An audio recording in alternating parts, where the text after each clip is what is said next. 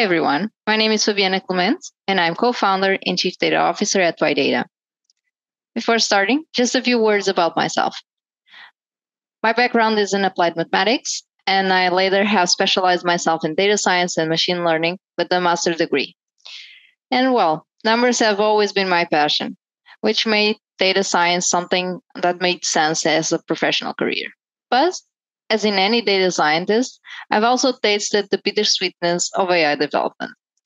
The data is not always available, either because collection or was not that great, or because there are privacy constraints that just make the access super hard. And as many of you probably know, things just don't get easier when data is finally available. The truth is, more than half of my time was fully devoted to a hard and time consuming data preparation process. It might sound like a cliche, but I have to say that in my experience, 80% of the data scientist is spent on tuning the data. This brings me to the topic that I want to cover today: data-centric AI in the era of LLMs, and why data is still the future of AI. Though we are now in the era of foundational models, yes, and we all went crazy, right? We had DALI, we had ChatGPT, everything went nuts. Foundational models are trained on broad data sets of unlabeled data, which make them very special. They are definitely the future of AI, where AI models are not only reusable, but are also flexible, making them applicable to just about any domain or even in industry. But even when these large models can cost about 10 million or more just to have them trained, each new generation has produced an increased accuracy and their flexibility, which, as you can imagine, is enticing for everyone's imagination. The whole industry potential is just huge. Well, as I mentioned, these models are trained in massive amounts of data. They have shown to be quite handy and quite accurate. LLMs, in particular, they have marked a significant leap in our perception of AI capabilities. LLMs like GPT-3 by OpenAI have taken the market by storm and redefined the landscape from several areas like healthcare, marketing, or even cybersecurity. LLMs are models with incredible capabilities, being able to process and understand context, generate coherent text, and even perform some tasks that go beyond language, such as code generation, right? So everyone from time to time is using GitHub Copilot, right? All these capabilities are only leading to a fast resurface of the AI landscape, not only in terms of trends, but also in what concerns the commercial landscape. Serious competition, for example, in the space of code generation, is just taking a place with, for example, GitHub Copilot and Amazon Code Whisperer. But we all know that these models need a ton of data. So, what about that? How will they solve the biggest issue of data quality? One may say that garbage in, garbage out is over, right? So these models are generic, flexible, they can take as many data as we want. So have finally LLMs solved one of the biggest bottlenecks for the adoption of AI? Are we finally safe to say that garbage in, garbage out is no more a truth? Well, not quite. And yes, although we have foundational models like LLMs that are conceptually less sensitive to data that is not so great, the truth is that these models are not always great out of the box either. So, in addition, we can say that these models are generalists. So, foundational models still have prevalent issues that we have found previously with other machine learning models, such as they're not yet reliable. Yes, we have shown with typographic tests that foundational models can be very easily tricked. As you can see, we have several examples of that in this slide. They are also not context aware. So they have the lack of common sense in the production of non-ethical results from time to time. And yeah, they are sensitive to bias. An oldie but goldie for sure. But yes, the results returned by foundational models and solutions like LLMs are sometimes discriminatory and stereotyping. Furthermore, the success for AI adoption is just not increasing as one would expect. And why? Why are we not there yet in terms of AI adoption? So, if you haven't yet heard about the data gap before, you should have.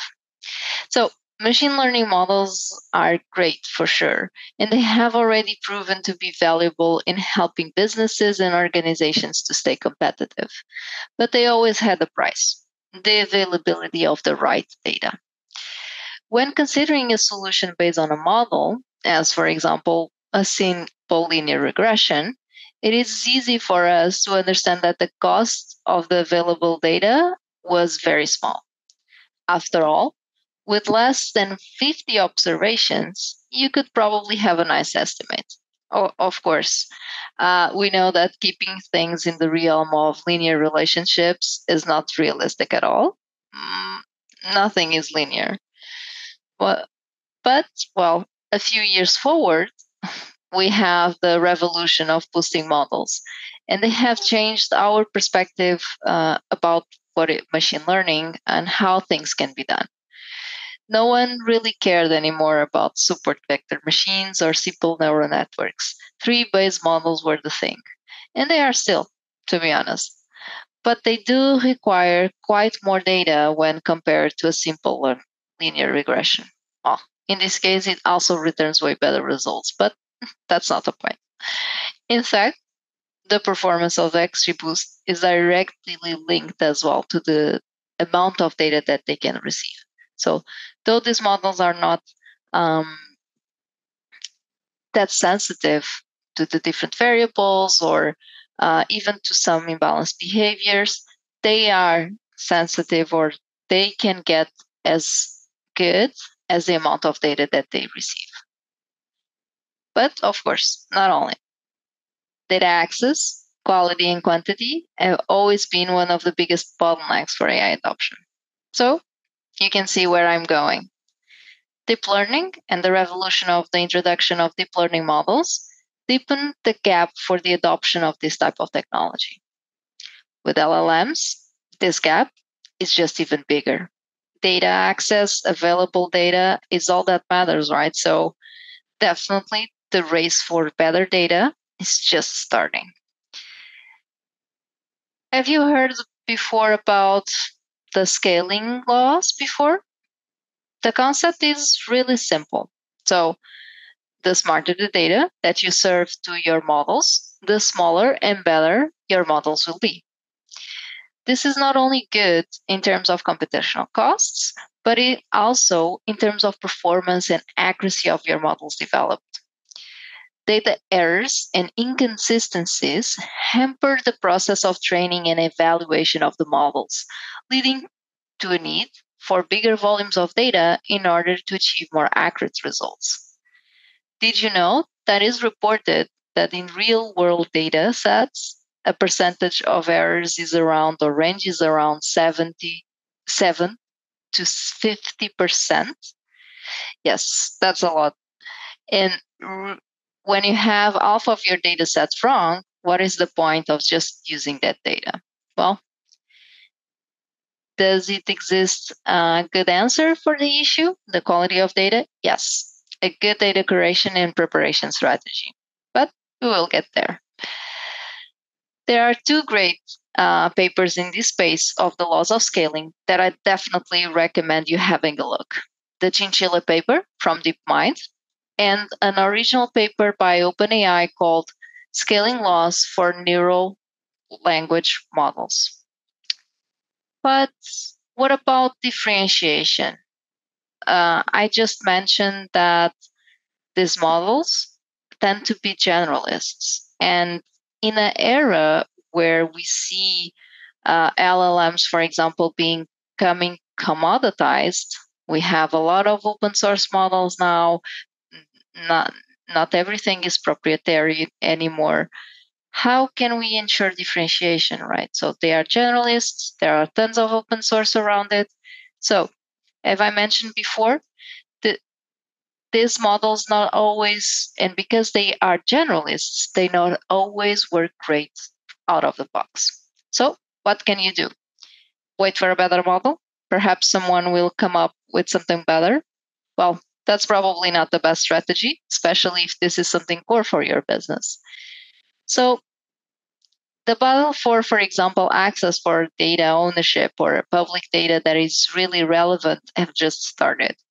Probably many of you have seen Reddit and even Twitter claiming the ownership of their very human data and asking for them to be paid when that data is used to train models such as GPT-3, GPT-4 from OpenAI. And that just let us know that in order to preserve the magic of foundational models for different domains, private and proprietary data is what makes the difference. And in the end, well, yes, it's all about data, even for the adoption of LLMs in a business context. In fact, in order to improve LLMs outcomes for certain applications, there are different techniques that can be leveraged.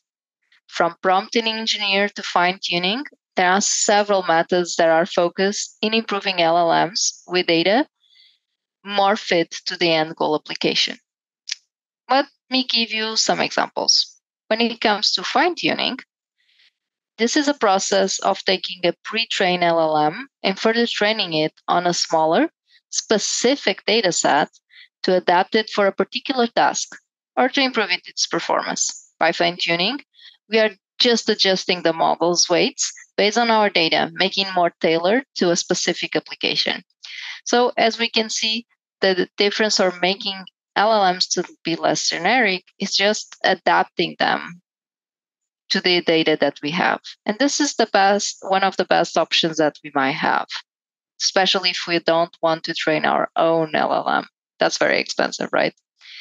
The other one that is really interesting, it's called retrieval augmented generation, or RAG. This is an approach that integrates the power of retrieval, or, well, as probably many of you know by, is searching into LLM text generation. So it combines a retrieval system like a database, for example, a vector database that fetches relevant document snippets from a large corpus. And from there, the LLM produces answers using the information from those snippets. In essence, RAG helps the model to look up for external information to improve its responses. So another way of using the data, less expensive than the last one, as it does not require training, but still, it's data that is making these models less generalists and more tailored to specific business cases. And that is where it comes data-centric AI, and why I'm saying that the future of LLMs is data, and well, data-centric AI is the answer for these issues. In what we call data-centric AI, or especially for if we consider an engineering background, data prep ops, we can tell that this is the approach to AI development that considers the training data set as the centerpiece of the solution instead of the model. What does this mean compared to a model centric? Is that instead of hyperparameter tune the different parameters of our model, we focus rather on tuning the data, selecting different strategies, for example, for the data preparation, and watching the impact of those strategies on the model that we are developing. This is why data-centric AI is so important.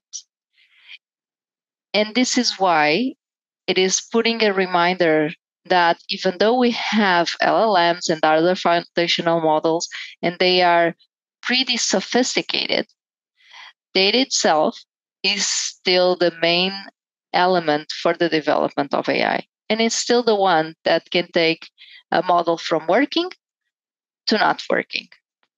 As we move into the foundational models and data in the cloud era, business needs to seek for robustness, reliability, and scale of their data pipelines and systems. Above all, the process of assessing and ensuring the quality of data needs to go beyond the siloed and static approach adopted in many AI projects. Data needs to be profiled, cleaned, enriched, not once, but several times. The approach of doing these validations and, well, profiling, cleaning, enriching only once is what is taking organizations not to scale and stay competitive when it comes to AI. And if they want to leverage all of the available data sources to develop several models, well, there is a need to change in the approach. In the end, we need to consider that the data science lifecycle goes from the problem statement, getting the right data and preparing it, all the way to the model deployment and monitoring. It's an iterative process that needs to be reproducible and scalable. And this is where YData focuses. We are making it much easier to access, clean, and prepare the data for data scientists. So instead of focusing on spending time on cleaning and preparing data, these teams can not only start delivering, but also improving existing baselines. So, as we mentioned, even LLMs can benefit a lot from getting the right data. The more accurate and the more clean your data is, the better will be your foundational model, regardless of your choice. And well, proof of that is the latest versions of GPT-4, for example, and GPT-4.5, where the data was the biggest change in terms of how they have trained the model. The data is getting more and better and highly curated in order to get more accurate results from the system. And that's what we know that in any type of machine learning model, any type of AI system, that can really help organizations to adopt correctly AI. And just as a quick recap, we consider there are different steps that are core to the process of AI and adopting a data-centric AI approach. One of them, the data profiling. We need to consider the data profiling as a data quality standard. This is the foundational step to ensure that your data or you start your AI project with the right data. In YData Fabric, our development platform focused on the data, data profiling is served as a data inventory. So you can have a centralized system to assess all your data assets and understand how the different assets can impact your machine learning project. We also have data preparation and, of course, data preparation with smart synthetic data. We consider that there are several different approaches for data preparation and enhancing the quality of your data, from feature engineering all the way to, for example, data augmentation. In this realm, synthetic data work as a performance enhancer, being able to not only augment data whenever you have lack of it, or even balance in mitigating some biases and imbalanced behaviors, or just getting your data with higher variability for some subpopulations. So synthetic data is definitely one of the key features for the future in the data science development, especially in an era where LLMs are becoming core to the AI landscape. And last but not the least, Fabric also offers operationalization of pipelines at scale. So what does this mean? All the process of AI development needs to be reproducible and versionable. And well, nothing better than making use of something that we already know to be good as pipelines to make it happen as well for the data preparation. So all the steps of data preparation and preparing your data with Fabric can be versioned and monitored throughout time. So you can see the impact of your data preparation in, for example, your model or outcomes that you are developing. Compare and always optimize towards the results that better benefit the business or the applications that we are building. So thank you for your time. I hope you have understood the impact or why data is the unfair advantage in the era of foundational models. And well, let's keep in mind that there are several core aspects for your data preparation and data creation, being data profiling, synthetic data, and of course, operationalization of your data preparation decisions. Join YData Fabric. We have a free trial available at ydata.ai/register. And well, thank you for today's session.